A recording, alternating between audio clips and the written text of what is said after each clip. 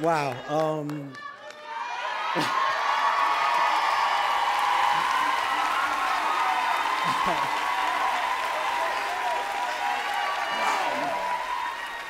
Look, I took the J train. You know, we had food stamps. We had, low income housing, but we had a radio.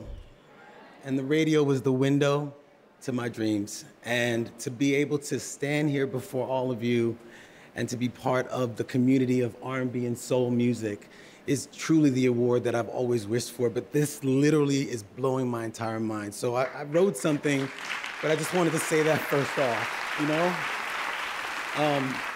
I'm overwhelmed with gratitude to be receiving this award tonight. Thank you to BT and the Soul Train Awards for the honor.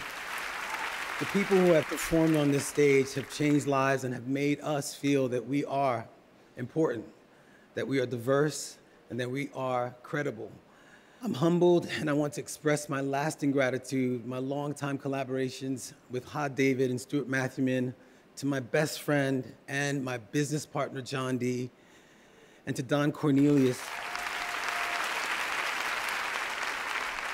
I want to shout out Haiti, and I want to shout out Puerto Rico as well. And I want to shout out the fact that as a Caribbean child who was born in Brooklyn, to be able to be included in the experience of the civil rights Southern movement, not just the Caribbean movement, for it to catch up and for us to finally be included as Caribbean Black people in the story. This is what this means to me. God bless you all. Love you so much. Thank you.